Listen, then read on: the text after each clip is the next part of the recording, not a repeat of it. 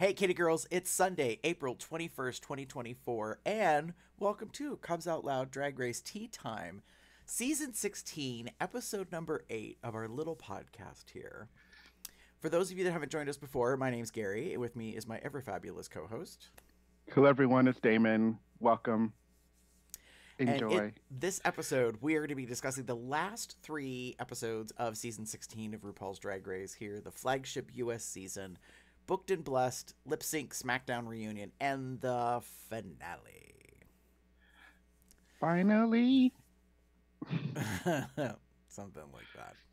Mm-hmm. So I'm sure we have lots to say. It's been a couple of weeks. For those of you that have been listening and or watching, thanks for returning. We did say that we were probably going to be delayed in coming back just because of the lineup of the weeks and schedules and things. So with that being said, should we jump right in? Let's jump right in. Okay. Racers, start your engines, and may the best drag queen win. Oh, by the way, I noticed that arm. You noticed it, didn't you? It's like right here now. It's like on almost like. I'm telling you, Mama's got a torn rotator cuff or something. Like, she does not lift that left arm for nothing anymore. It is no longer a 90-degree parallel, like at the top of the thing. It is not here. It is here. I don't know what that story is. Well, I mean, she is old. Oh, so yeah, there's that. So with that being said, this is Put the Pedal to the Metal. This is the first segment where we kind of talk about our thoughts in 3 particular kind of groupings. So we have serves, swerves, and nerves. Serves are the positive, swerves are the hazards that in this race you should have probably avoided, and then the nerve could be really, really goddamn good, or girl, what the fuck were you thinking? So with that being said, Damon, what are you giving serves for? We'll do this. So I'm gonna actually give serves to the show for an actual top 3. No, like, top 5s, no top 4s, no, like, all this shit that has happened so often that kind of gets a little annoying. Like, we go through a whole episode and we get to a lip sync for your life, and they're both saved, whatever, it doesn't matter. Like that, there was an actual elimination. And did it hurt a little bit? Yeah, I will admit, mostly because our little girl Q went home, and to say some tea, I don't feel like they were the ones that should have gone home. She was the one that should have gone home. Yeah. But anywho, that's beside the point. I'm just I'm gonna guess the one that you thought should have gone home didn't win anyways. Correct. But right. But it just, in my opinion, this is my opinion. I felt there was a better package on this side than on the other side.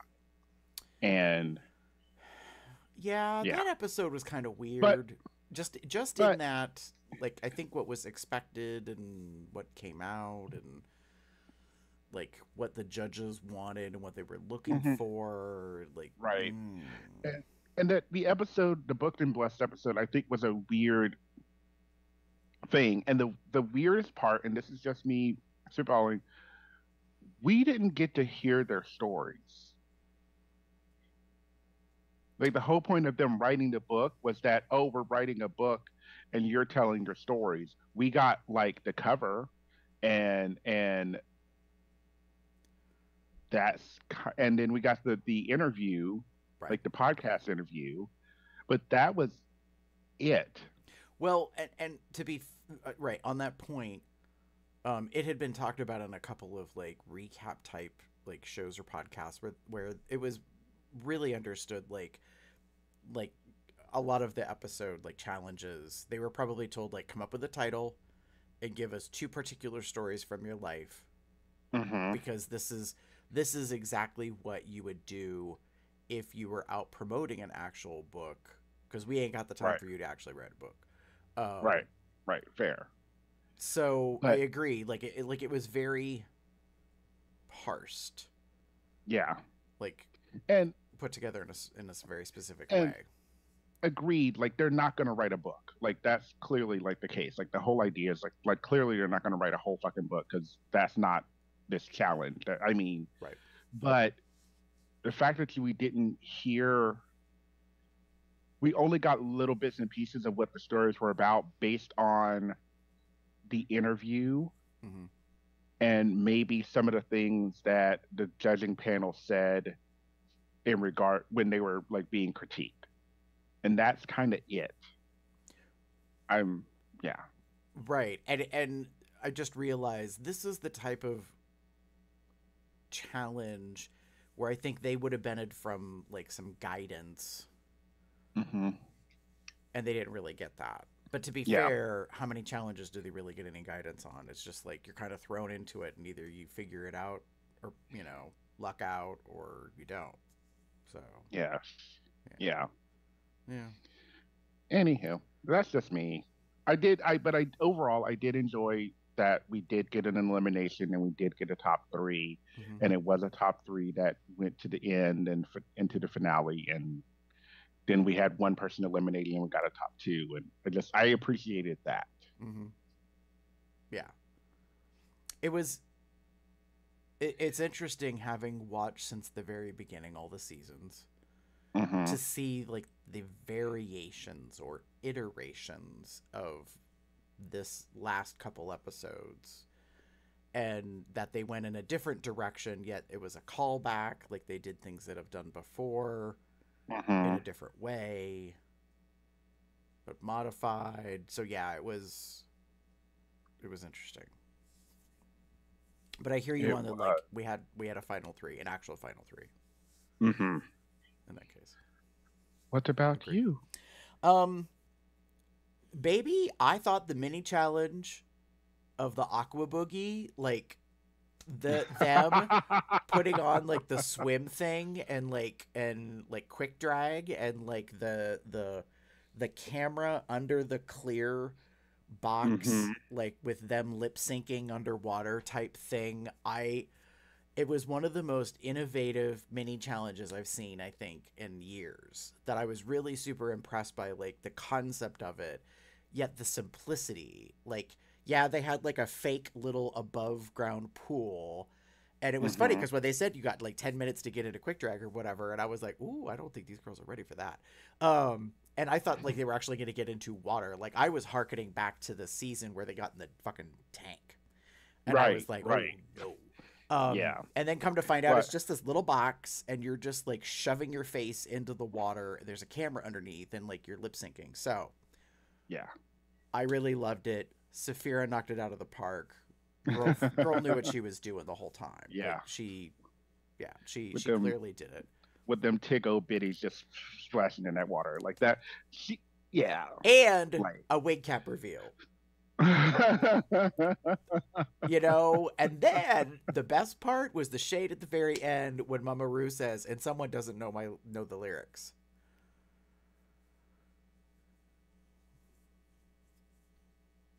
And yet that person won.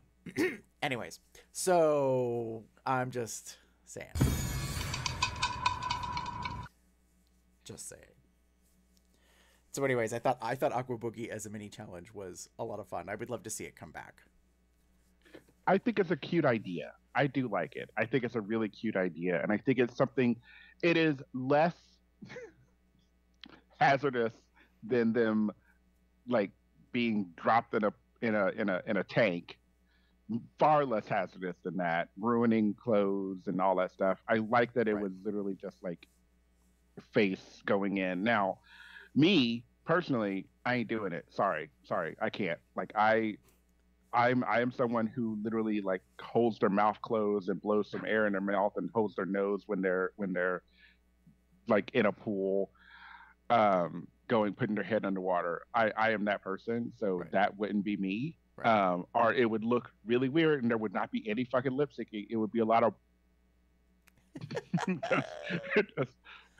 That's fair. Because I do know that they put they had nose plugs. I do appreciate that. Yeah. Some of them. Like, I know Yes. mhi'ya for certain did nose plugs. I think it was an optional kind of thing, like whether you wanted to use it or not. So, yeah, for sure. All right, so let's move on to swerves. Ooh, my. This might be a spicy take. David, what do you have a swerve for? Well, so I've been talking about Q. So speaking of Q, something that she said in, I think it was during the episode in Me. I know it was during Untucked because I have it written down as under Untucked. Okay. She said, deserve to win. Like she deserved to win. She's put all this work in and yada yada.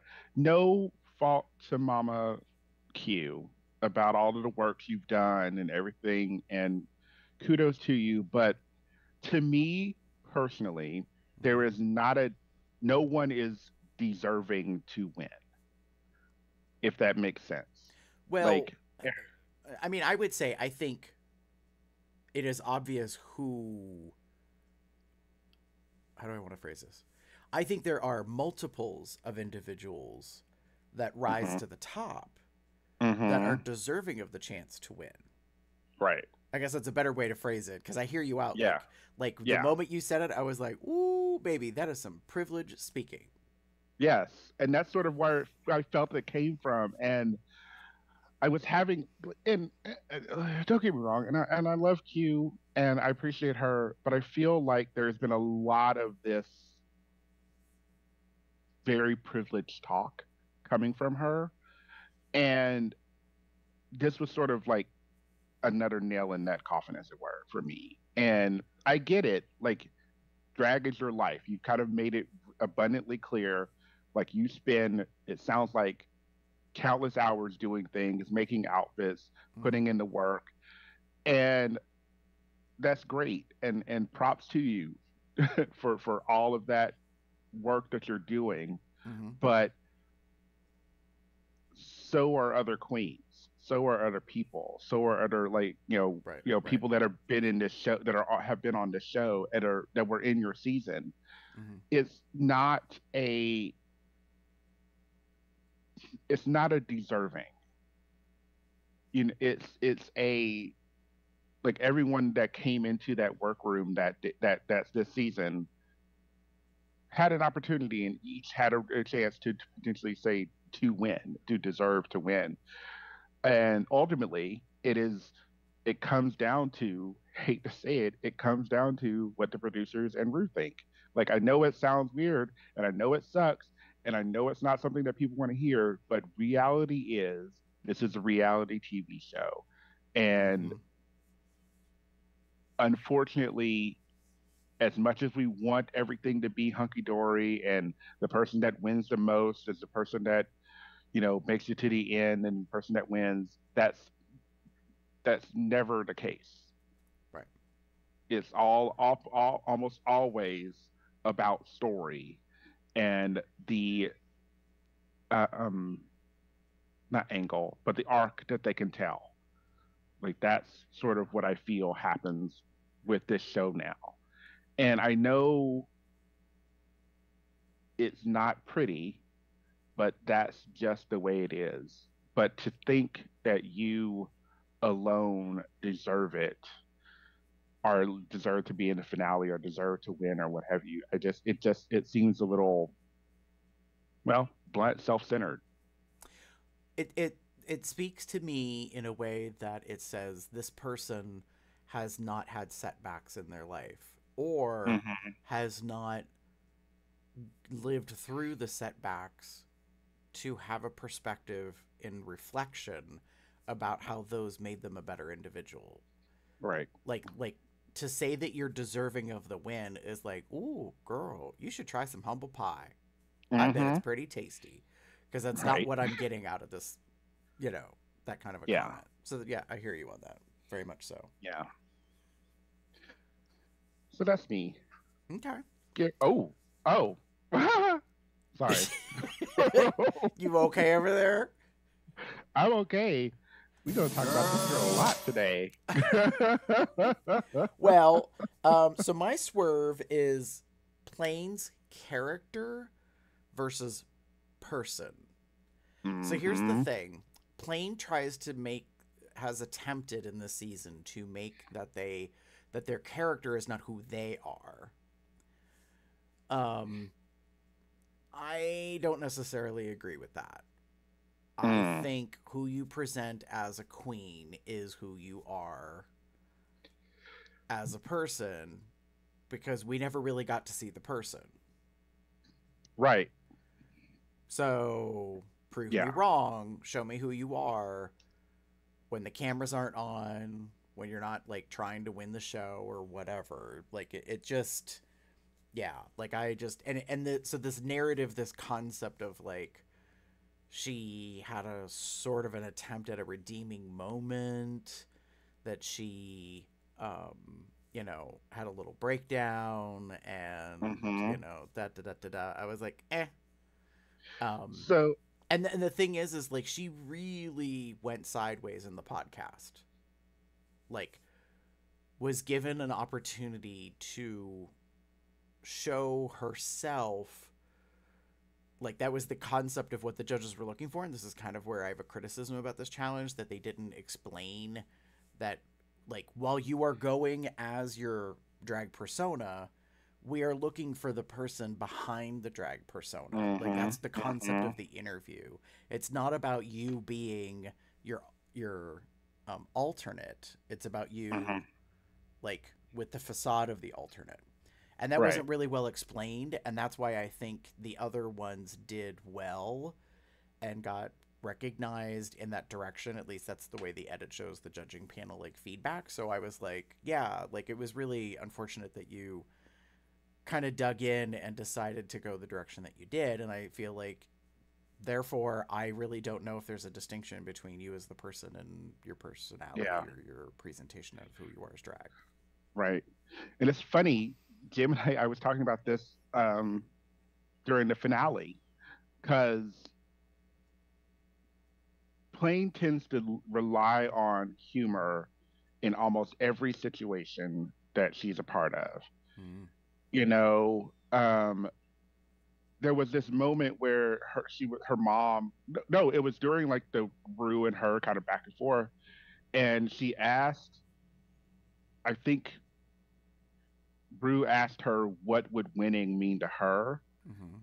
And she talked about how it would be like the most prettiest and, you know, whatever, you know, 1-1. Like, that's not what we're asking here. Like, I need you to like turn your character off for like 20 seconds. Right. Because all I get is plain Jane. The kooky Russian whore. Like, to keep it simple. Right. Well, I mean, we're getting your produced self as opposed to your authentic self. Right. And that's what I feel has been the issue for me and Plain Jane for a while, is that all I get is the character. Right. And even out of drag, I feel like you are constantly putting that character on. And if we had like a opportunity or a moment or several to where you revealed something to the effect of, Plane is my defense mechanism, Plane is my, like, you know, she helps me through all of the trauma or whatever that you're going through, because we barely scratched the surface. We had really one moment of weakness. Right. And I didn't see much else beyond that. And I think that's the worst, the sad part of it. Like, well, what my feeling is, Damon, is like, you got as far as you could with your produced self, and production was goddamn happy to have it. Like, they were probably tickled pink that you were sticking to your narrative, to your concept, to what you're putting forward, but it only got you to where it got you. Right. And then that's it. And so, you're going to be disappointed. Right. You're going to be disappointed that you didn't make it to the end, that you didn't even win. Yeah. But why should exactly. Yeah. Because and it's gonna sound bad, but like you didn't win. You didn't make it to the finale. And this is gonna sound weird. Plain Jane made it to the finale. That's fair. You get what I mean? Like no, that's what I correct. Yeah.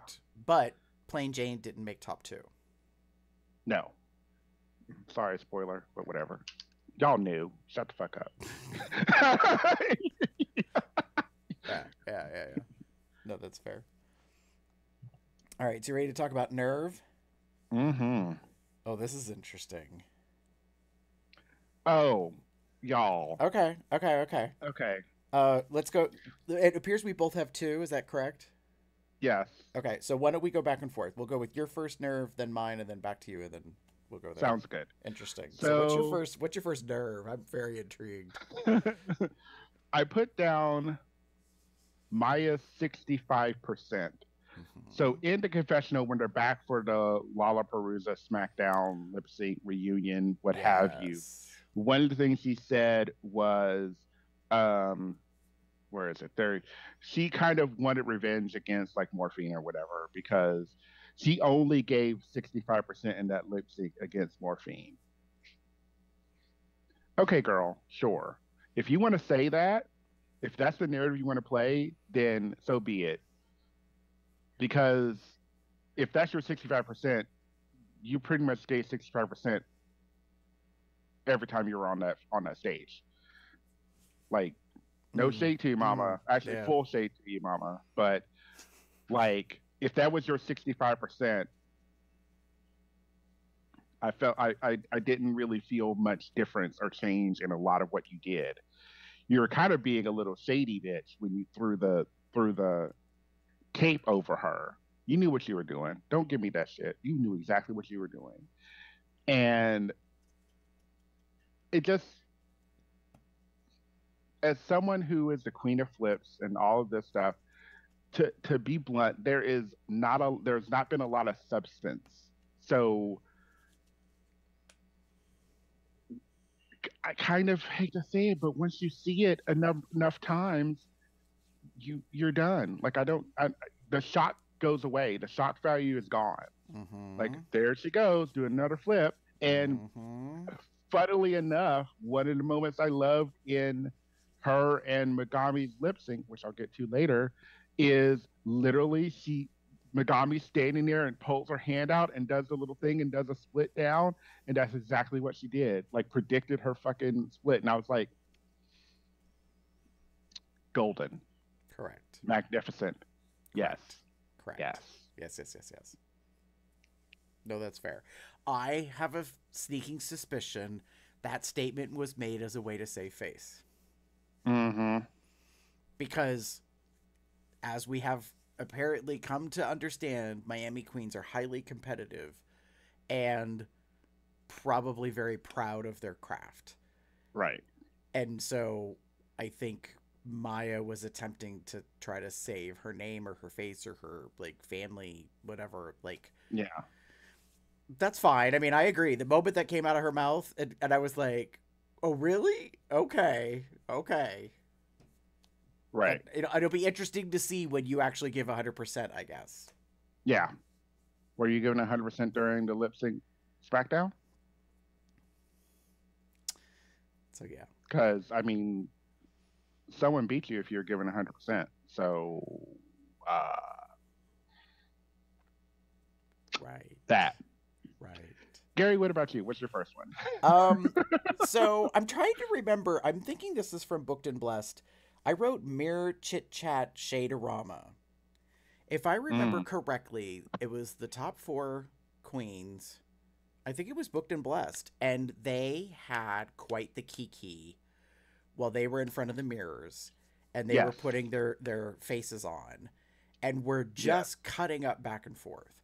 And I wanted to recognize it because this is drag culture.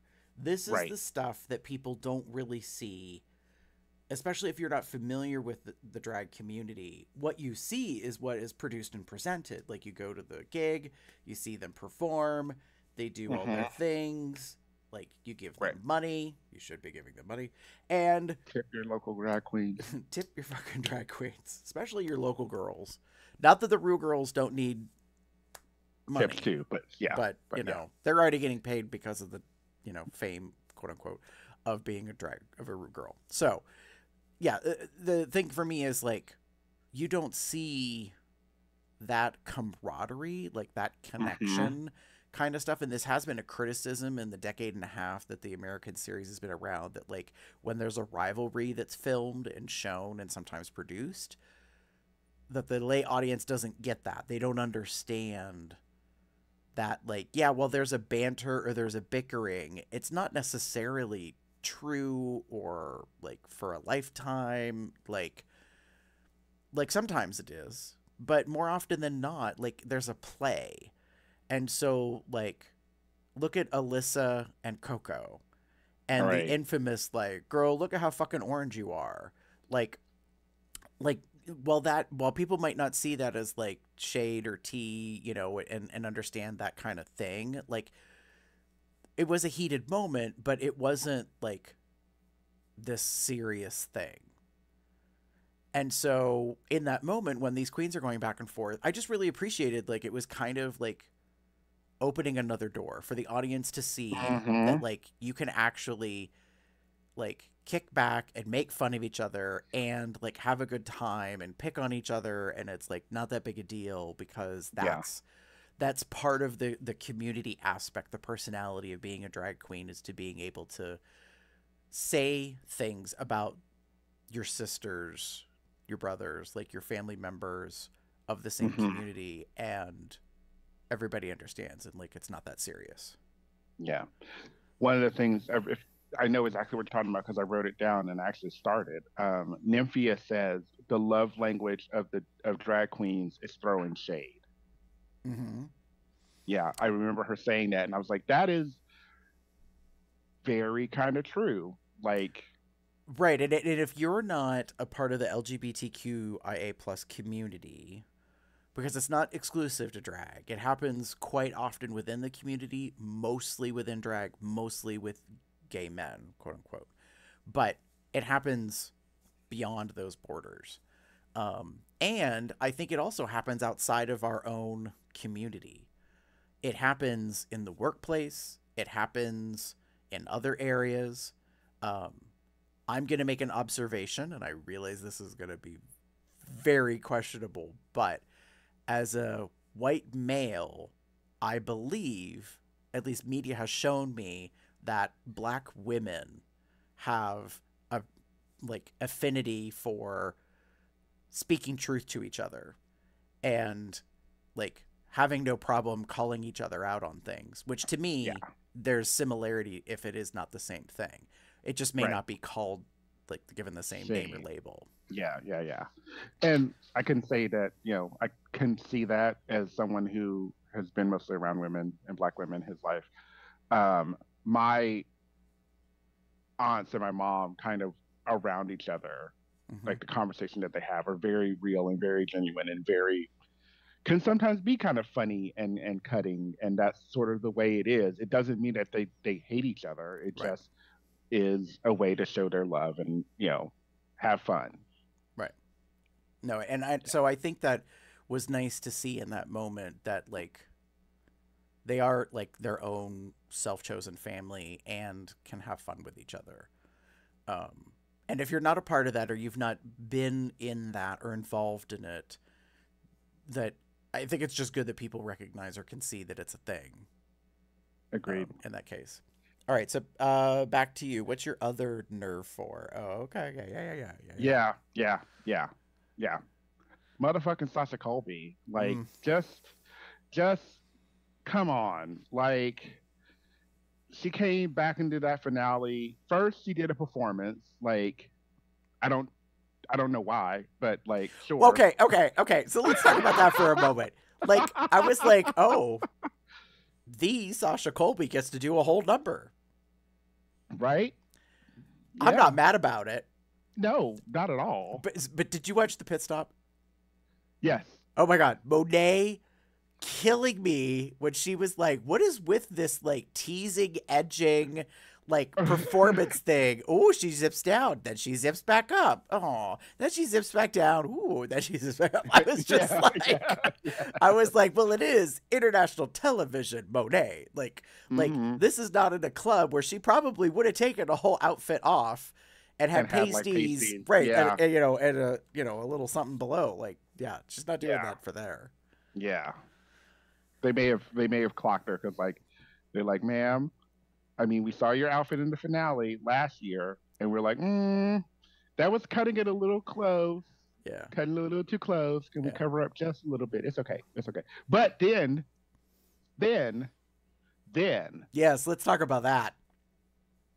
She comes out for the the finale in this goddess outfit. Like that's the only way I can describe it, with rhinestones and like a crownish kind of thing with like the like Viking like feather kind of thing going, and she had motherfucking earrings as her motherfucking pasties on her ear, on her breastises.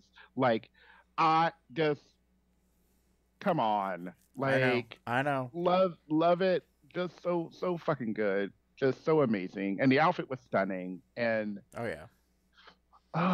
she just, like, this is why she is who she is, and I live for it anytime I can. But,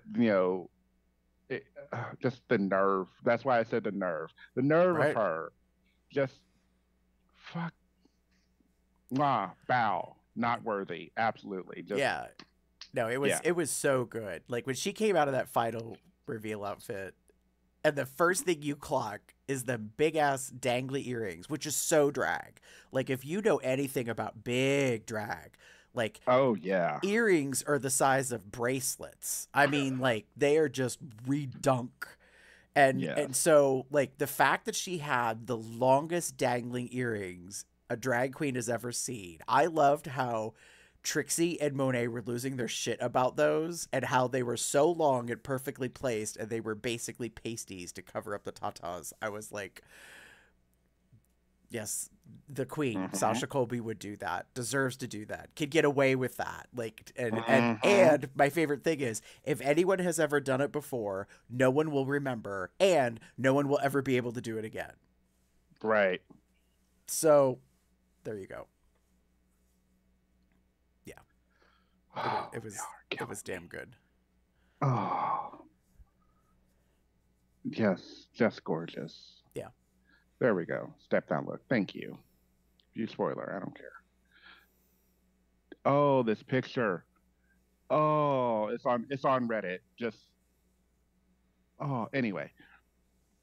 Just looking again and just having a moment. It's just so fucking stunning. Anywho.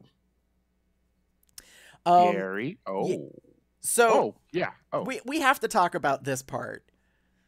Megami Mania. So, if you didn't see the LipSync Smackdown, you missed a hell of a show. Mm-hmm. And you missed a queen who had nothing to lose, supposedly everything to prove. Like, slay other queens. Oh, yes. My favorite part of that whole thing is after it airs, and I didn't see the Twitter, but I heard about it many times, so I'm taking it at his word. Megami got so much online tip money from the LipSync Smackdown. She posted and said, I paid off my Drag Race debt with all the tip money that she got. That people like gave her the flowers like as actual coins online, like to her Venmo or her Cash App or whatever, because of what she did in the finale or in the lip sync. And I was like, good on you. Like, she deserved it because mama, the fact that she in the lip sync simulated sex acts like to a Cher song. Like, and the moment she started doing that, I was screaming. I nearly was crying because I was like, how can she not win? Like, the absurdity, the humor of that. And I was like, oh, she totally has this in the bag now. Like, you cannot take that and be serious with it because it's a kooky song. And so, you know, and I'm kind of mixed on that outcome, the at the end. I'm not going to say that Morphine didn't deserve to win, but like, I was waiting for like the ultimate upsets of upsets. You know, like, right. So that being said, she definitely seemed to have a bit of a redemptive arc. Now, I will say this for those that don't know. All I'm going to say, I'm going to be a little bit vague. There is an alternative account on a social media platform that I may have discovered by accident that I am following. And said account put up a post that said, well, I was thinking about not doing drag anymore, but I guess I'm back in the ring or something like that. And it was because of what happened with the LipSync Smackdown. And I was like, okay. So that being said, like I was like, all right. But I mean, I think it was definitely well-deserved. And she proved that she has talent and, yeah. And is cerebral, like is a thinker, like went through and was like, okay, what about this song? And what is the thing I can do with this? And blah, blah, blah. Like seriously prepared for that particular episode. Yeah. And what to do with it. And so I hear you when she predicted, and this is the part I think that sold it so well to the audience, was she was standing at the front of the stage and mhi'ya is behind her. And you can't really see that well behind you what the other person's doing. So she took a risk in a moment of the lip sync to predict what mhi'ya was doing. And that the hand walking split, like, imitation thing was such, like, a sealed coffin moment. Like, the moment she did that, I was like, oh, shit. I was like, she just called mhi'ya out as like a predictable trick pony who does these very specific things. And this is the thing you should expect in this moment. And it happened. Had she done that and it didn't happen, you'd kind of look foolish. But you got blessed with Lady Luck or whatever you want to call it, that she predicted it and it all coincided. And I was like, all right, girl. So Megami deserves all the credit and the recognition because it do take nerve to come back to the lip sync and be like, I'm going to do what I do, and to have the confidence of that and like to really, really like, she did so well. She did so well. Oh, I love this. Sorry. Thanks for, I was reading, actually we'll get in, let's keep going because I kind of talk about this later anyway. So this is the thing, before we get into our next segment, I want to like pedal back because I think in pre-show I was talking, like there were some things I wanted to talk about.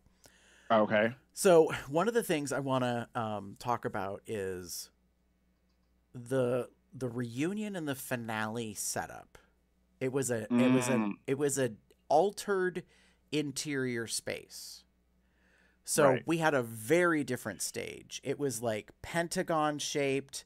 Like the video wall had been updated, the way the audience was placed and sat, like it was a level up.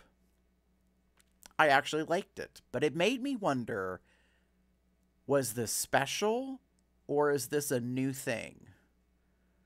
Like, will the next All-Star season have the same stage setup and stuff? I don't know. That being said, I have a question for you, Damon. We knew a month ago, roughly, what the final episode sequence was going to be. Like I think we were off air. I was searching online because we were talking about the schedule and we were trying to figure out like when are we recording and when are the shows going up. And I found on one obscure site the episode listings and titles. It didn't really give descriptions, but we knew that it was going to come down to Booked and Blessed, a LipSync Smackdown reunion, and a finale. Right. And then I was like, I kind of cheated a little, and I saw that there were some Reddit threads discussing that the reunion and the finale had already been pre-recorded, that they were done in studio. It was not going to be live. It was not going to be in a theater, and there was some scuttlebutt about that. Right. So we kind of knew how this was going to play out, quote unquote, as far as the episodes and that stuff went. My question for you is, do you think there was a time gap between the end of filming and the reunion like there normally is? Because normally is air quotes. In the past, like, I don't know, half dozen seasons, when they have the live theater production, it is filmed like in May, April, usually May. Right. It's done in LA. It's at the Orpheum or some theater, like, and so like it's all compact on the weekend. It used to be the same weekend as LA Drag Con, which caused a bunch of issues for some queens, but in the end, like, it was very much like months after the fact. And I thought before watching them that the reunion and the finale were filmed right in sequence. Like, as soon as they had done top 4 down to top 3, that was when they got the lip sync finale, and that's when we got the actual finale. But I didn't get that impression watching it. That it was done like immediately after? Correct. So, because who had those outfits at the ready, right, for the lip sync, or for the top 3 to have looks that were not repeated anywhere else, and then to have completely different things for the beginning of the finale, and then their single numbers for the finale plus the last looks? You know what I mean? Like, yeah, there was a lot of that. I'm very curious. I don't think it was done. I don't think it was done like immediately after. I don't think that would have been the case. I do think it was. I would love to know for sure, but I think it may have been done last year, if that, like before we started airing. Okay. I'm kind of having that feeling. Either it started before we started airing, or it was very early this year. Something along those lines. Because it doesn't feel like it does feel like time passed. Because we see a lot of glow ups, but not a lot of time has passed. Because you can see that some queens, the glow up isn't as dramatic. Like, I would say, for example, a mandatory meeting would probably have done a bit more than what we saw in a ways, just because she looked very much like slightly elevated, considering this was the finale. Well, yeah. So I have a sub theory. What if the LipSync Smackdown was in sequence right after Booked and Blessed, but then there was a hiatus before the finale? Because I do think a mandatory meeting stepped up distinctly between the reunion and the finale. Okay. Yeah, it's possible. I'm trying to figure out how much time. Yeah, I mean, because normally they would film in the summer, so they'd probably be done like in July or August, and then they wouldn't do the reunion until the next like May. So 1, 2, 3, 4, 5, 6, 7, 8, 9. Yeah, like 3/4 of a year has gone by before, but normally, quote unquote. Right. Where in this case, I agree with you. Like, it might have been just a couple months. Maybe half a year. I don't know. Maybe half a year, just for the queens to get like looks and what have you, because they also had the red, white, and blue thing for the Vogue moment. That's right. And so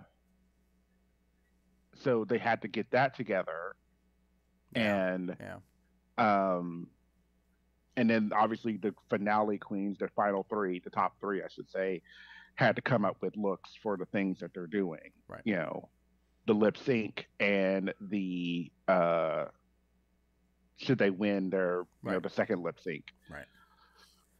So it just, and you have to come up with things that are probably doing like reveals and et cetera, et cetera. So it's you had to have some time to make that happen. It couldn't have just like it doesn't look like these were looks that they brought with them. Right. No, I agree. None of this looks like looks that were brought with them. This looks like we had time to call designers and get something made, and that's what we did. Agreed. That's what it looks like, but yeah, who knows? That's fair. That's fair. Yeah. Okay. I'm gonna save my final thing for either the very, very end, or we'll see. So you ready to move on to our next sure thing segment? Okay.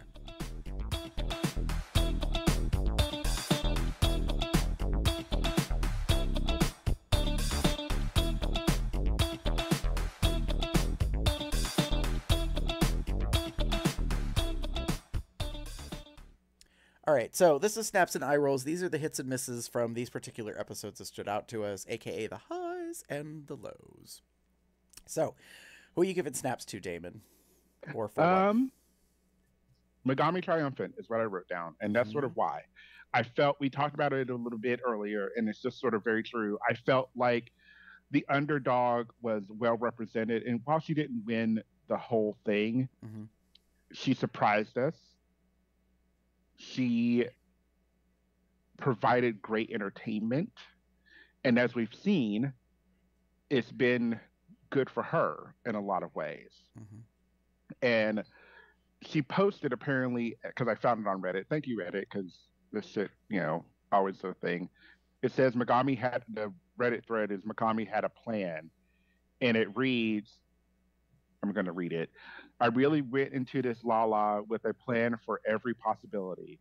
I picked Janet because I knew Q had her titty reveal and would not use it in a song about domestic abuse. I performed that Cher song all the time, and I knew that I could make it funny and campy against anyone. I knew mhi'ya fucking hated that Go-Go song, and we had a stronger storyline together. I brought the hand puppet thing because I just knew I couldn't outdance Morphine, so I went for funny. Baby lip syncing 4 times in a row, I was exhausted, but I am also proud of myself. I honestly just wanted to win one round and then go sit in the back and get drunk, but this was so much better. Yeah. And I think that's just, she was very smart. And I think, again, like, we didn't give her a lot of credit. There was a lot of people calling her the Eeyore drag, and I'm like, she was very kind of mopey, and I will say that in the season, but she's also very cerebral, like you said, very always thinking about things, and that showed so much in this lip sync, right? In the lip syncs, and you don't really get that unless you have an opportunity to show it, which is kind of what happened here. Right. So I have a new higher amount of respect for Megami than I did prior. And I feel like that had a lot to do with now getting to know how she works. Because she's one of these queens that's thinking. And sometimes, yeah, you can very easily go for the cheap, ha ha ho ho joke. But when you really think about it and start getting into it, it has the potential to become very magical, and that's what I felt happened here. So yeah, 100% that. Agreed. Right. Agreed. For me, I want to give snaps to Mother's photo shoot advice. A bunch of people already talked about this online, and I want to reiterate or give my agreement. When Mama Rue was helping them do the book covers, I was so pleased to see her giving them the advice on positioning, body posture, things to think about, what you're doing, and it was kind of obvious that some of them love doing a photo shoot and have had the experience before, so they know kind of what they want to do. But even then, she was still giving them advice. And this is a person who has spent decades in the entertainment business and has been down this road many a time. And so I really, yes, more of that. it's sad that it took to the top 4 for us to see a moment like that where they were giving stuff. I mean, we got and it's weird. I just realized we sort of got that back in the very beginning with the DMV photo shoot. But it wasn't the same thing. That was very campy. That was like silly and funny with T.S. Madison at their side and that kind of stuff. And so I would like to see in future seasons more of like mothering, like, you know, giving advice and helping with stuff in that Agreed. case. All right. Eye rolls. I think we kind of are in the same genre of thinking in this. All I'm going to say is if this bitch got a nickel for every time someone talked about her, she'd be like richer than everybody else on the whole damn season. Right. But what I wrote down is get over her playing. Like, and I don't know how else to say it other than that. I don't know. I genuinely do not know what Amanda did to make you so against her. I genuinely don't know, because it seems very much like you had it out for her from like the moment you saw her. And I really just want to say, get the fuck over her. Like, she's, to keep it blunt, you two are not going to be in the same realm and competition ever again.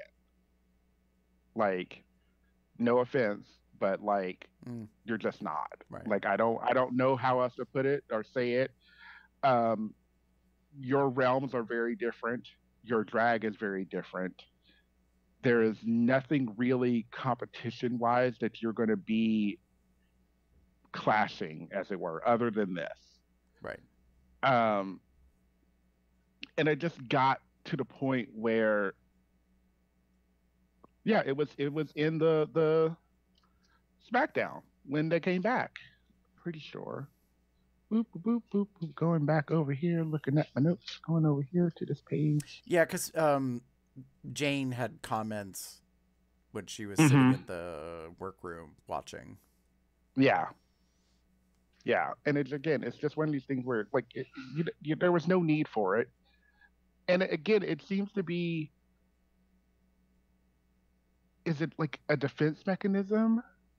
Like, it feels to me, for whatever reason, you are threatened by her. Because that's what it comes off as. Right. We saw it happen with Jinx and Roxy all the way back then. Like, there is something, for whatever reason, that you feel you're threatened by. And that's what it's coming off as. So as opposed to maybe talking it out or whatever, you tend to just go ahead and attack. And it just doesn't feel pleasant. And I know Amanda doesn't particularly care, but I care. Because I feel like you are doing this intentionally, and I feel like that's never good. If you had a reason to be antagonistic towards her, I would maybe be okay-ish with it. But this isn't like we were talking about before, this isn't the shade, like, love kind of thing that we were talking about earlier. This is very much intentional antagonizing. So. I hear you on that. Yeah. So along those lines, what I wrote down as my eye rolls is the editing shade with Amanda versus Plane. Yeah. So in the finale, and this is all on World of Wonder, like, this is on the edit. This is absolutely like why it's an eye roll. Edit. Right. It's an absolute piece of bullshit that. So Plane does her single number. And of course, there's a camera on Amanda. But the edit is that the camera shoots, quote unquote, a new camera angle appears, and it's on Amanda's face. And it is resting bitch face, not pleased, not interested, not phased, not nothing. Mm-hmm. And did you watch the final 3 seeing the series finale? I did, yes. Yeah. And how, like, Saphira was like, oh, no. Like, she was like, she knew the instant she saw that was shenanigans. Like, and I think mhi'ya and I think Plane knew also that it was production shenanigans, that Amanda would have not done that. Right. Like, Amanda knows all too well the game that is being played between the two of them, and that they're being, like, edited to be a more heightened war when in fact there isn't. And that had kind of really died down and wasn't that much of a thing anymore. And yet production does that. I mean, when I saw that, I literally, I think out loud was like, what the fuck was that? Like, come on. Totally uncalled for. Totally uncalled for. It just feels, like I said, it just felt unnecessary. It just felt like,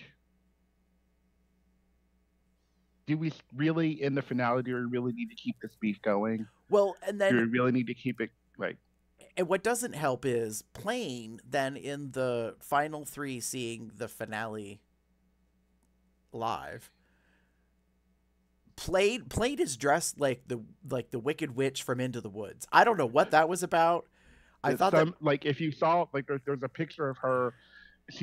I'm assuming it's some sort of Russian, like, like folk tale, fairy tale, whatever. Because the look beforehand, she actually has like a whole house in her hands and her face are in it, like it's a piece on her.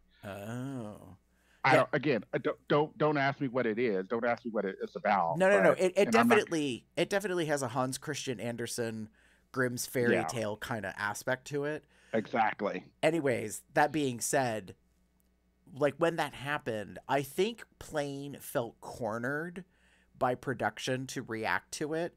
And the problem is, it's like improv.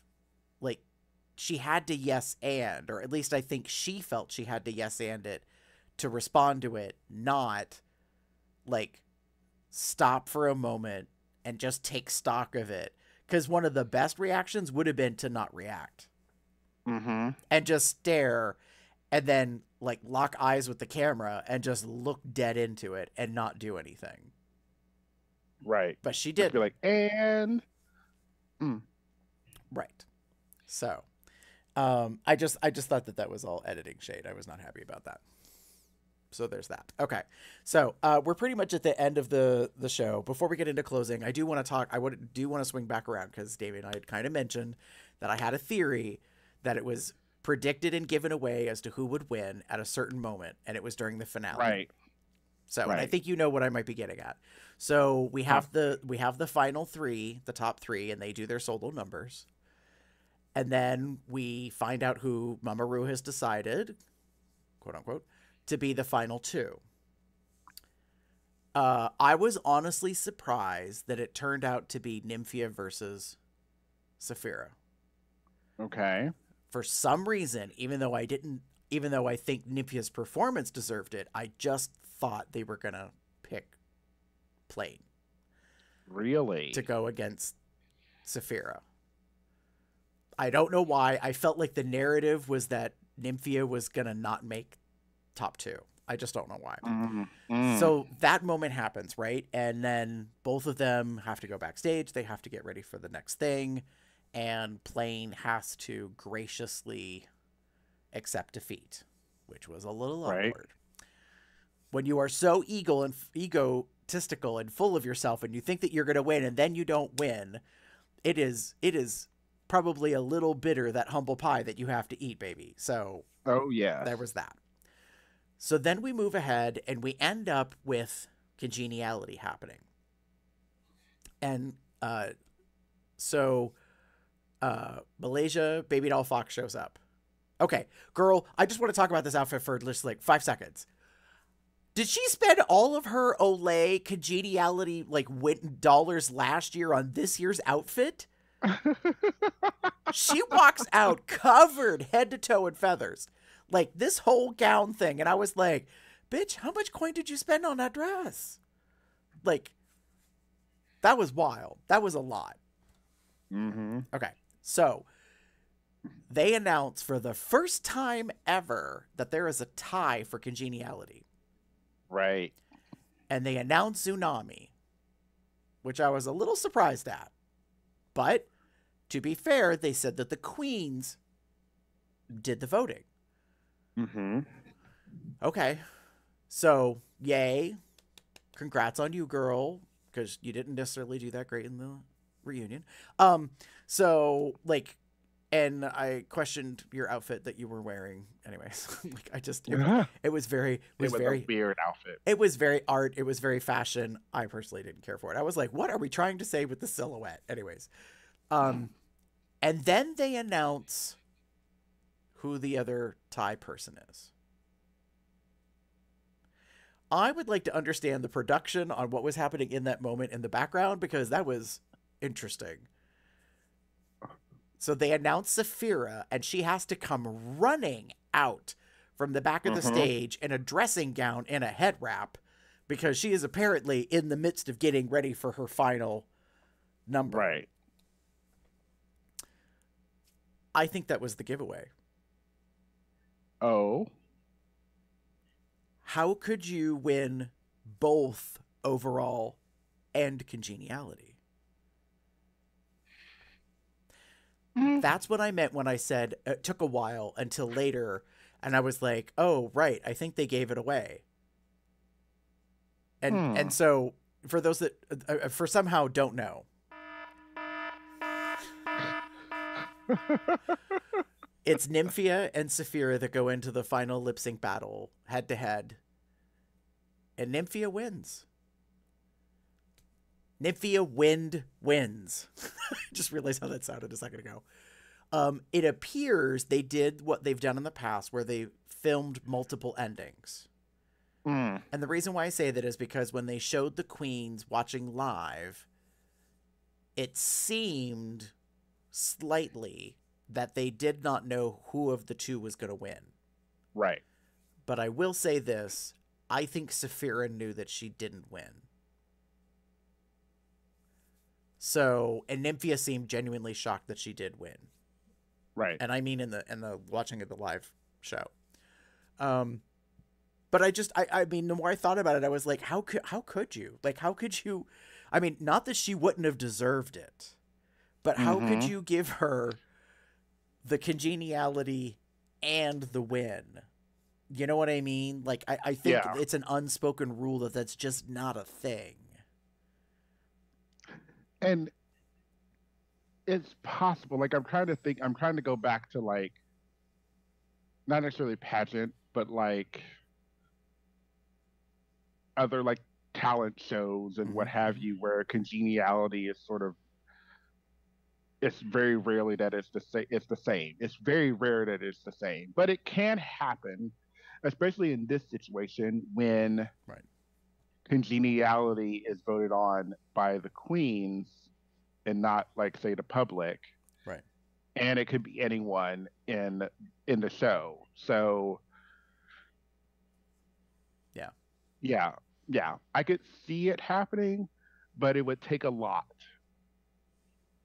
Yeah, because again, a congeniality in like in a pageant or what have you, I think is oftentimes the one who has been the most gracious and most caring, and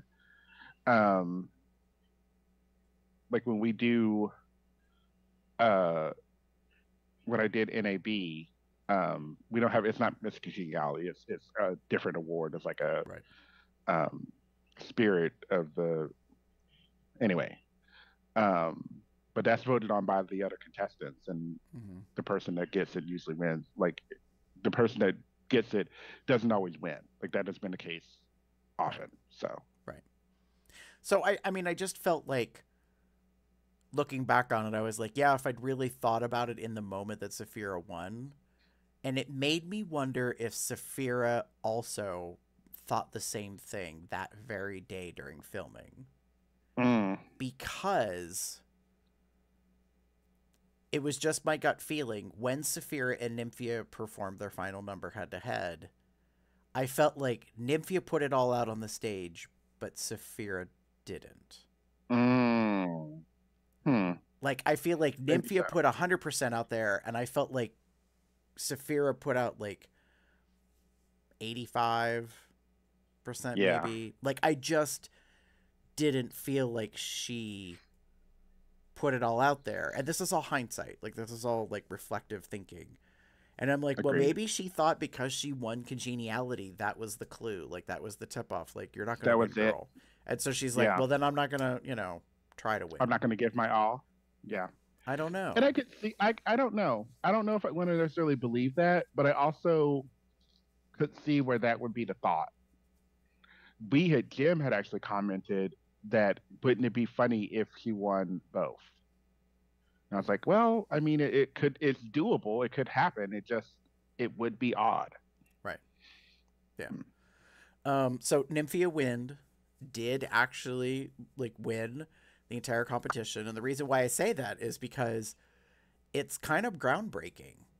She's a foreign-born queen and has been like very much putting her culture of Taiwan into her performances, into her looks, talked about it openly, like in why it would be important if she won. Her mom was there. Like, I mean, it was just a lot of stuff. And so, yeah, like it's definitely another iteration of like groundbreaking in some fashion, some way. Like, so, and I'm not saying in any way or shape or form that she didn't deserve to win. I just know for me personally, I had I had my heart set on Saphira, but there may have been some element of production that they think they may get Saphira for All Stars in the future. I think Q is an absolute. I think Morphine is an absolute. I think Plane is probably a guarantee. They just have to choose to do it. Saphira, on the other hand, I could see kind of going the path of some other queens. Like, I think about COLDR, and like who like is talented musically and was like, like I'll do something, it'll be fun, but I want to do this other thing. I want to go in a different direction. Like, I've heard some conjecture online that people would love to see Monet and Saphira do a tour that they perform opera and drag, which I'm like, girl, I might drop some coin to watch two black queens like belt it out some opera. Like, that would be interesting and different. You know what? Add now that I mention it, add COLDR into that. Make that bitch. That's not the right way to say that. It would be great to have COLDR come out and play like, you know, on stage with them somehow. Wow, make that bitch. Rewind, take that one back. But like you know what I mean? A drag classical, like something. Yeah. And while we're at it, put Denali out there on ice. You know, I mean, like, there are genuine queens who have crazy good talent skills that deserve like the recognition in those areas that they do those things. So anyways, yeah, like, I mean, so I just thought that was interesting the way the finale shook out, and that there might have been a bit of a tip off as to how it went down. That being said, like, here's the numbers real quick as we get ready to wrap up. Oh yeah, I saw that. Nymphia Wind took home $218,950. Wow. The most money, like, obviously, in total. Saphira Cristál did come in at second with $60,400. Third place went to Morphine with $52,700 because of the reunion money. And then we jumped to Plain Jane, who had $45,100 plus $5,000 worth of product. And yes, I broke out the product on purpose. And then after that, who do we go to after the top four? I think we end up going... Tsunami. Possibly. Is that Q? Well, then Q. So after Plain Jane, then Q. Here. And then, yeah, you're right. Like, it comes down to Tsunami because of the congeniality. So everybody got some coin. I mean, even Hershey, Mirage, and Amanda at the bottom who had nothing until the very end, they also got the additional $2,000. Right. So it was a little something. In total, the winnings for this season, $436,100 in cash, a $5,000 value makeup package, a trip to Spain in gifts, and a trip to Puerto Vallarta. So in theory, they could have cleared $500,000 this season in total. Wow. It was making me laugh how Monet and Trixie were kind of talking about like how they were just like giving money out left and right. Like everybody gets something this season. Mm-hmm. So yeah. So that's season 16. Congrats to Nymphia Wind on truly presenting one of the most complete, creative, competitive, well-crafted packages in years. Yeah. Hey, she made it. Yeah. She made it to the end, and she won. And I'm I'm very happy for her.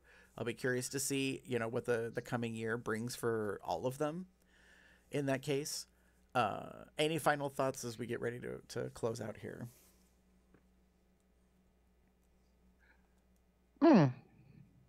Not really. Okay. I may save it for post, but yeah. Congratulations. I think overall there was a very fun story there with Nymphia that I kind of enjoyed. I very much enjoyed. Let me rephrase. But I think I'll say some more stuff in post. That's fine. So with that being said, if you have thoughts, be right back. Actually, you can let us know what those things are. You can go to our blog, which is cubsoutloud.com. You can send us an email, which is cubsoutloud@gmail.com. You can leave us a voicemail. Call in. Tell us what your thoughts are. Leave a little recording. You can call 361-265-8255. That's 361 COL Talk. If you want to find us online, you can type in Cubs Out Loud as one word. If you want to join the COL entourage, you can go to tinyurl.com/telegram-COLDR. You can also find out when we're going to be doing our regular show as a live production recording to YouTube. That'll be listed on our online Google Calendar. You can find that at tinyurl.com/calendar-COL. If you want to support us here at Cubs Out Loud, there's several ways to do that. As you may have been seeing, if you're watching us on YouTube, we have different merch items available, from a distressed hat. We have all sorts of apparel items. I happen to be wearing actually our Consent is My Foreplay Bear Pride shirt because unfortunately Papa has to do the laundry and doesn't have his drag race stuff at the ready. As Damon is showing us, there is a Consent for My Foreplay t-shirt variation, which is in the drag pride colors. And then we also have cups, a handy rag, all sorts of things. And there are different designs. Some of them are Cubs Out Loud Drag Race logo. Some of them are the regular Cubs Out Loud Cubs Out Loud logo. Also, if you want to support us, you can go to patreon.com/CubsOutLoud for $1 or more a month. You get the full shows, which include what we call the bookends, plus other special items. And there are some rewards that will be going out soon to folks. Or if you just want to make a donation, you can give us a tip, a one-time donation. You can go to paypal.me/CubsOutLoud. You can hand us those dollars, honey. You can pretty much listen to our audio version of this particular podcast for Cubs Out Loud Drag Race anywhere that you get your podcasts. You want to look for Cubs Out Loud Drag Race specifically, and you'll find that. Damon, if folks want to get in touch with you, how would they do so? If you want to get in touch with me, you can find me as TheaterCub79. That's TheaterCub79. Our most related sites are on Facebook. And you can find me as Pup_Umber on Twitter. Our Pup_Umber79 on Blue Sky. Both of those are not safe for work. For the safe for work, you can do DMAGamer79 on Twitter or TikTok. Nice. If you want to get in touch with me, you can pretty much find me anywhere online as GareBear73. I do have a Twitter account that I created specifically for drag stuff so I could avoid the spoilers, and that's GareBear73. That's GARBEAR73 DRAG. So it's GareBear73 drag. And with that, we'll be back at some point when there's another show. Stay tuned on that. Or who knows, we might do a special commercial out of the blue, unpredicted, for some other random reason. You never know. Hey, it'll be exciting when it happens, right? Indeed. So with that, we will say goodbye for now. Bye-bye.